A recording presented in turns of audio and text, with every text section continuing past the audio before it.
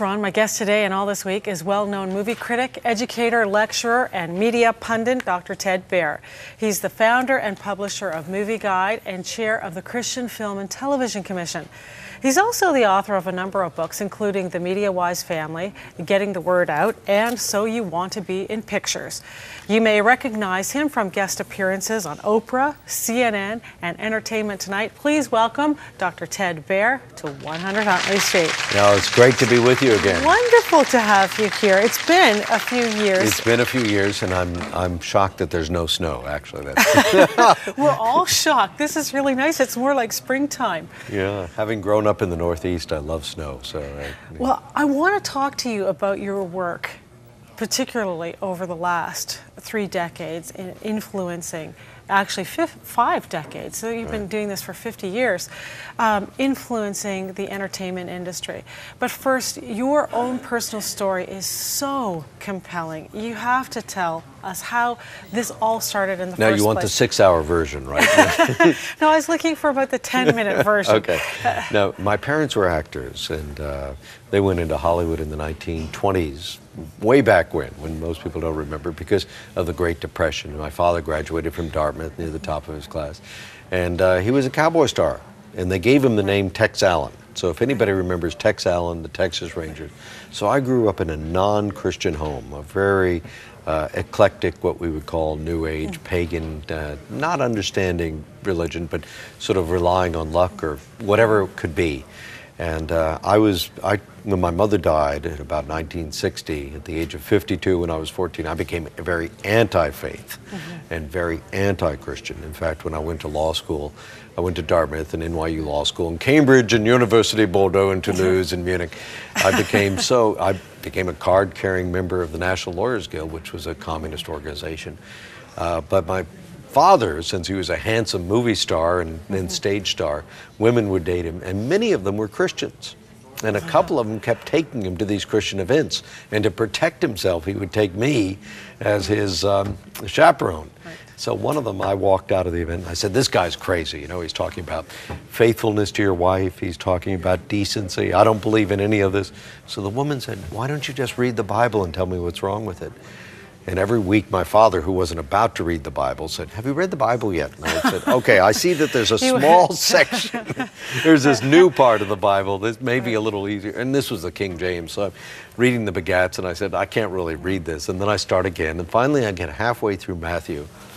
And I said, this is a true story. You know, God moved on my heart. I didn't know it was God moving on my heart, but I knew it was a true story. Even with all my education at Cambridge and everything else, I said, this rings a bell.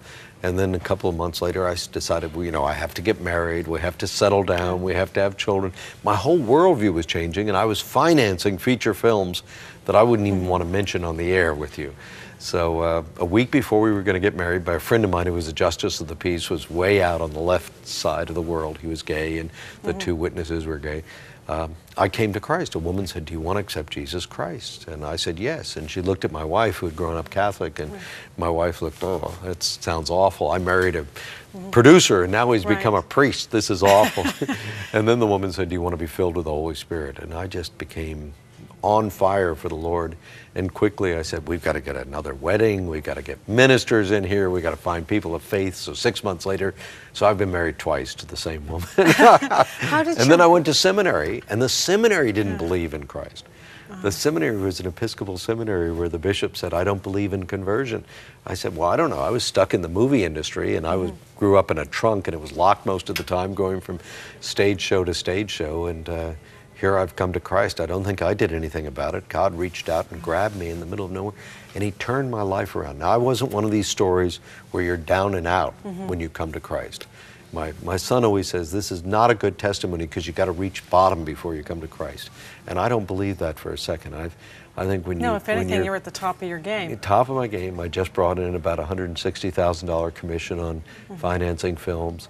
But it was just the truth of the gospel. You know, Jesus' truth that suddenly cut through all the morass of, I started asking myself, what kind of a movie is this that I'm doing? You know, the teenage slasher movies and things. This is awful. I became repelled by what I was doing. And of course, because I got to that point, I started saying, we got to clean up the whole movie industry. I didn't realize before how bad it was. How did your wife react? She came to Christ 5 years later. 5 years later? Oh, we went through some interesting times because we were both studying with Strasberg, and you know, I was doing bit parts and things, and I was up for a major role, you know, and you get passionate when you're doing acting classes. So she threw my food out the window of our brownstone once. I was wondering what was happening to the people downstairs. And, oh my! But she came to Christ after going up to a charismatic church service, St. Paul's in Darien, and we had conceived of our first child that day. And they've all godly, wonderful children who want to become missionaries. And I'm greatly disappointed because I thought they could become rich and famous and support my mission. No, I'm very happy about it. Take care of you. They're all good. Two of them haven't watched TV for 7 years, so I can't even show them our gala. So it's a wonderful thing. God has blessed me tremendously. How did you know back in 1975 when you opened up the Bible and earnestly read it for the first time that what you were reading just resonated with truth?